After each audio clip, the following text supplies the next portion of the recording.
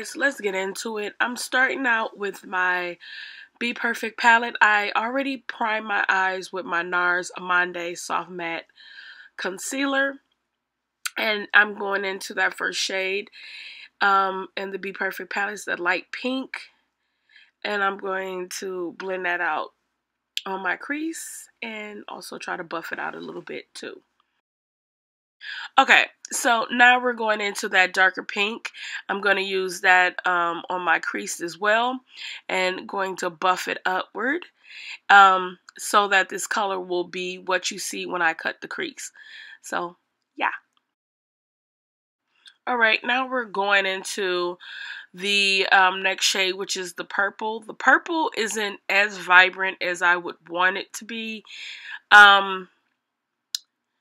I still went ahead and used it, but it didn't turn out as how I wanted it to. I wanted it to be a little bit more brighter of a purple in the crease.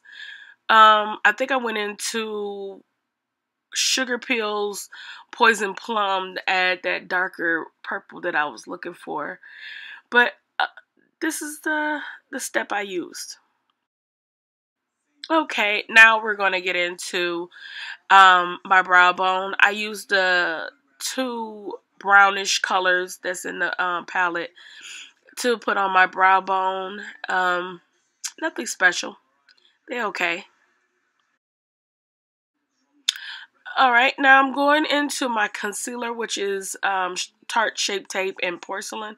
And I'm going to use my Mercier flat eyeliner brush to carve this out. And I absolutely love this brush, and I need more of it. I don't think they sell this brush anymore. I've been looking for it on Sephora. If you do know where I can get this brush again, please let me know. I love this brush. I have to constantly make sure it's clean because, you know, I really love using this brush.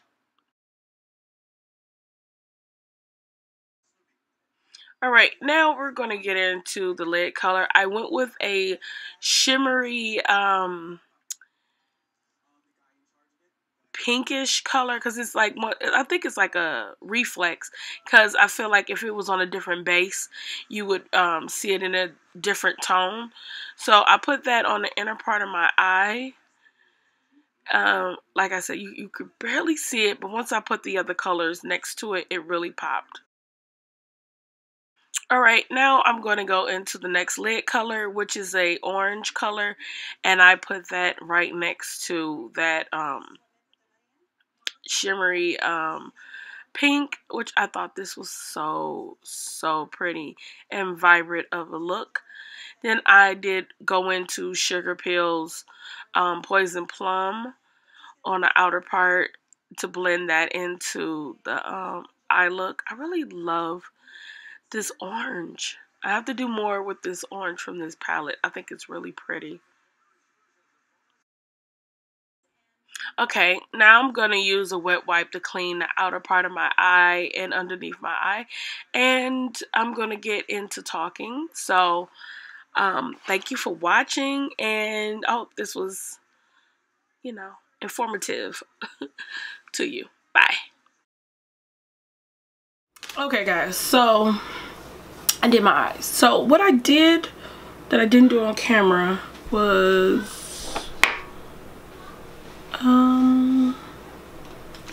I used my Dior matte purple, and I carved the top part of my eye. First time for me doing it, and I really love this pen because you can be precise like that. You can really go into the inner part of the crease without it looking kind of weird. I'm just try to do it one more time. So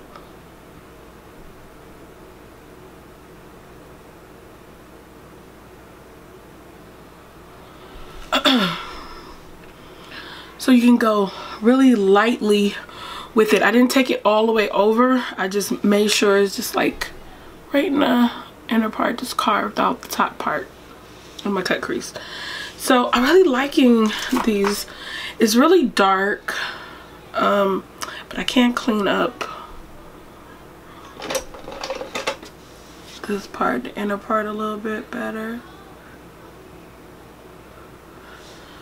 You know, go in and just correct your mistakes if you notice it, and it bothers you, go in and fix it. So right now I got coconut primer on by Marc Jacob, the Invisible. I have also on Pores No More from Touch of Soul, and I also have matte mattifying primer from Cover FX. This is a sample I got from Sephora. I have that on my face, and I also set it with Laura Mercier translucent setting powder with this brush right here. It's from Morphe. It's an E3 brush. I am going to use these two concealers. This is NARS Amande, and I'm going to use Maybelline Instant Rewind. This is in tan. Yeah. So foundations today will be these two right here. This is Sheer Glow by NARS and Marc Jacobs Remarkable. Really don't like this as much, but it's really dark on me, so I'm gonna put this around my face, and this is gonna go in the inner portion.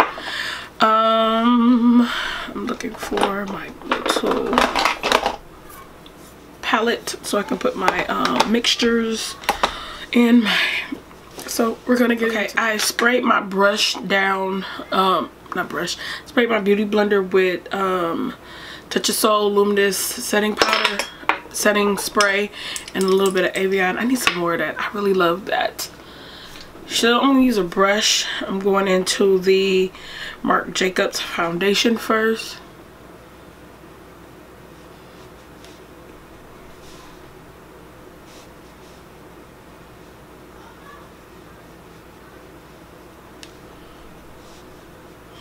This is a setting brush from Real Techniques.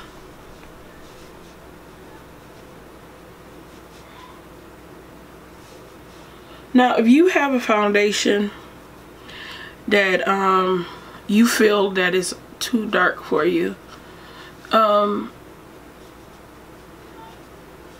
don't necessarily have to return it if you really like the consistency or the as you can see, the coverage. You can always keep it and put it on the outer rim of your face. But you know, nobody got time to be trying to buy two foundations. So if you have a foundation that is too dark with good coverage, you can use that, and then you can use the one that you may have that's too light in the center of your face to try to make either one work. But you know, sometimes you want things to work. Of course it should work for you, and it should not, you shouldn't have to do all of that. But now I'm going into my NARS. You shouldn't have to, but sometimes these companies do not make your right complexion color, and you're gonna have to blend or mix things together to make it work. And that's including with drugstore things as well. I've learned like a lot along the line of, I think CoverGirl's Queen Collection is a really good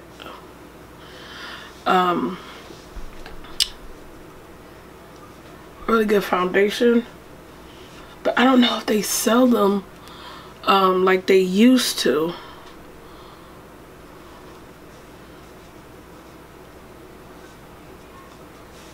Some Kmart's and stuff, really, you can't find your color either. So that's just the way. It's sad that people, you know, people of color have to do something like that just to get it to work, because it's silly to think that like we don't wear foundation, we don't wear makeup or something. It's so weird. I did want to get that Beauty Blender foundation, but I just saw a review on that and how bad the colors actually are, like the selection, like okay, ain't nothing in there for me. So I'm gonna go back and put a little bit more because I feel like this coverage is really, really good, because I had a lot of breakout scars over here and I had one big one here and right there. So I really like this. I'm gonna blend my chin with that Marc Jacobs foundation. Okay, so this is the base. I am loving this coverage. I love both of these together, actually. Really nice. So into concealers, I'm gonna go in with Amande first. Right, is this Amande? Okay, this is Amande. I haven't used this in a minute.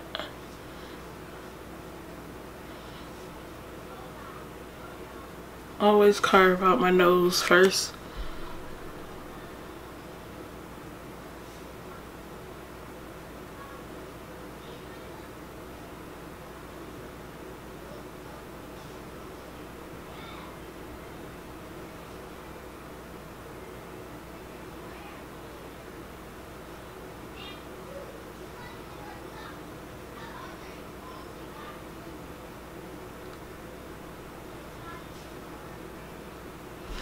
I always do the inner part of my face up in here. I don't drag it super like real triangle. Yeah, triangle going down like that.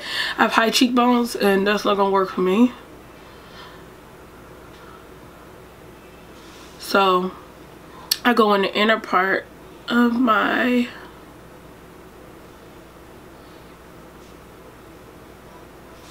face and I just take the beauty blender and I drag it on, instead of putting so much product on me.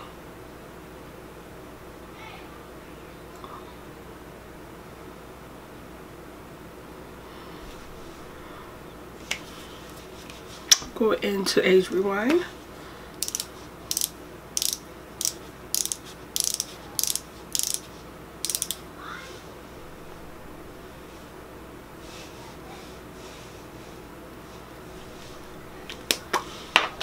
Sham Beauty Blender.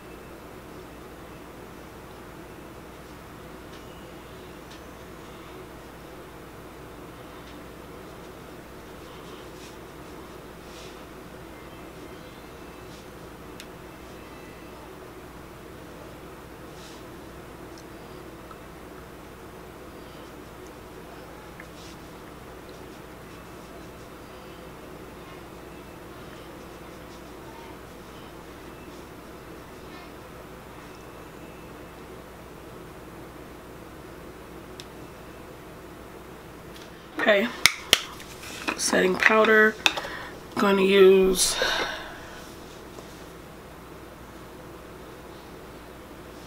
Laura Mercier setting powder.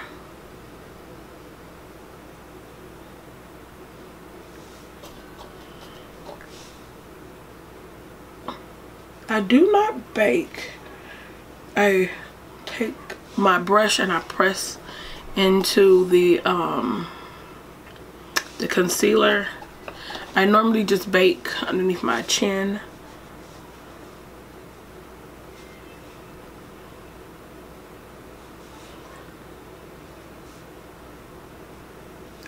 Because I feel like baking up under my eye makes me look really weird.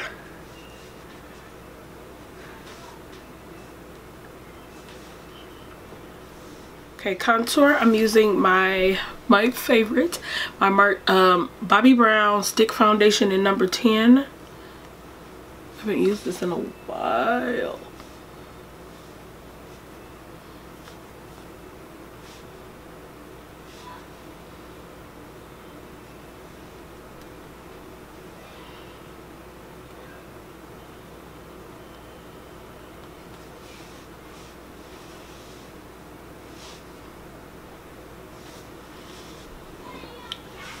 So now I'm gonna take another brush. I'm gonna use this brush right here.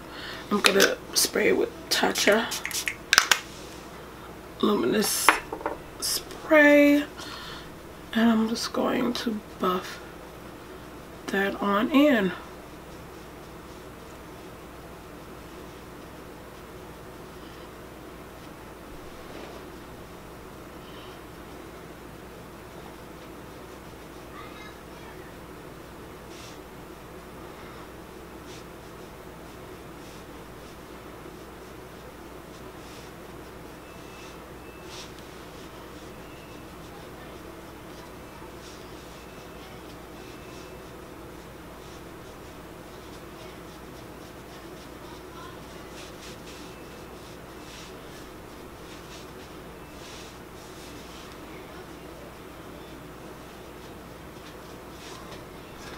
Okay, I just contoured with Makeup by Shayla contour powder by Tarte, and now I'm going into some blush by MAC. I'm going into Devil right here.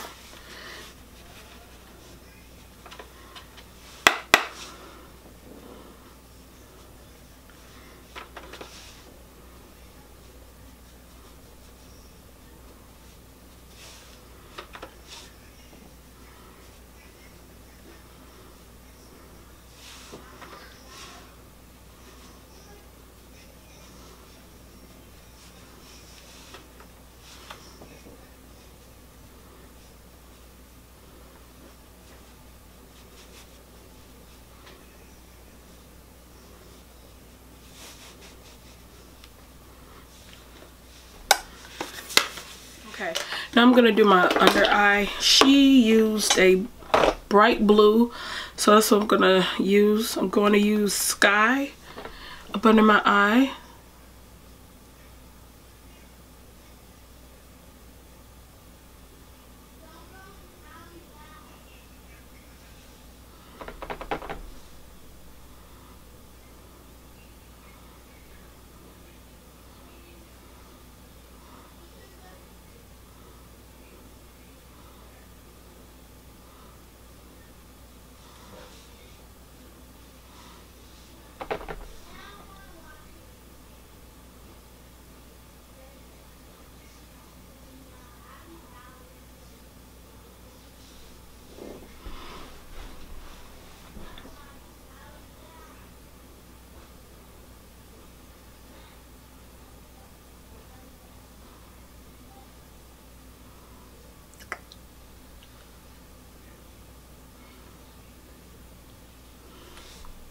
Okay, I'm gonna do the okay. Now I'm going into the Ace Beauty Slice of Paradise palette. Now that I know that these are like pigments, you have to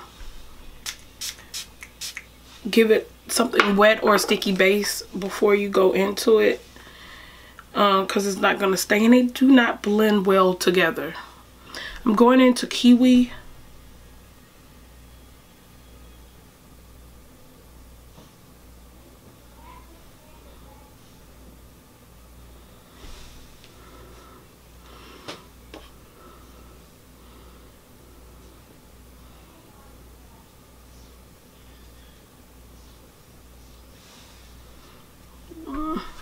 Not really digging that.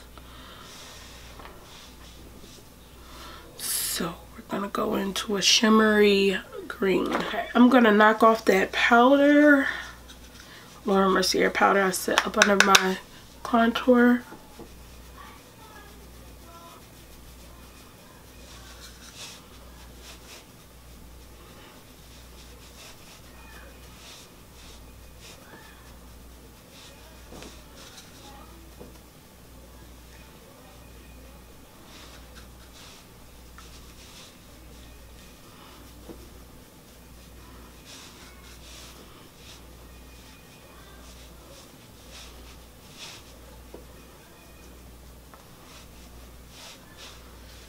Okay, I'm gonna use some bronzer.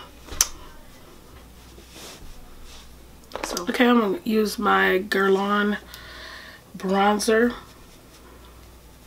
This is in Terra-Cotta 4 season.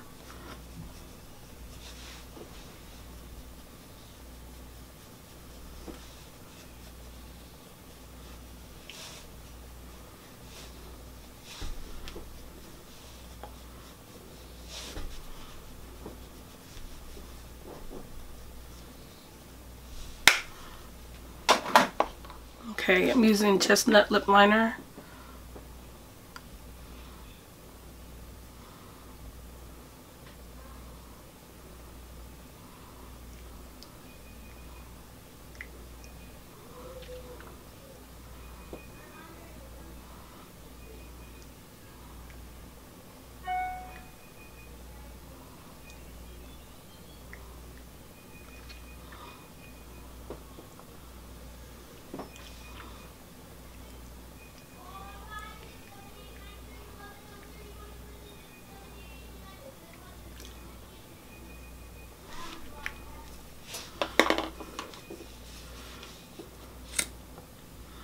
I'm using Bow and Arrow by Kat Von D.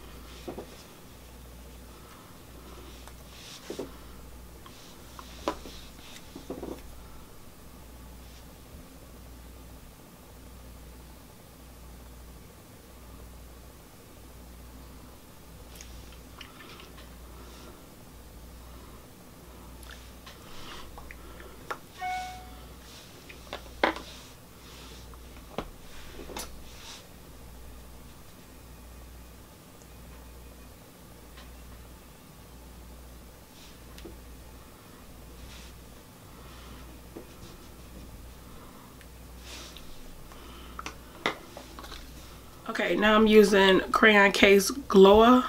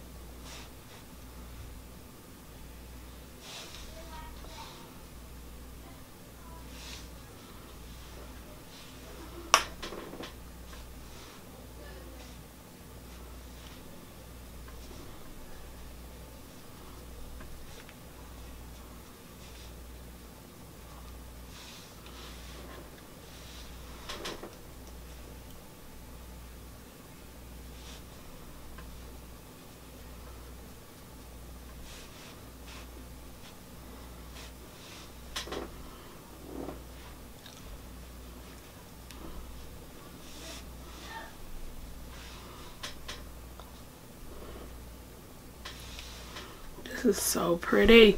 I can't stop putting it on. Okay guys, this is the finished look. I untwist my hair. I don't think I'm gonna blow dry my hair the next time I wash it. Probably tonight. I don't think I want to wash my hair again.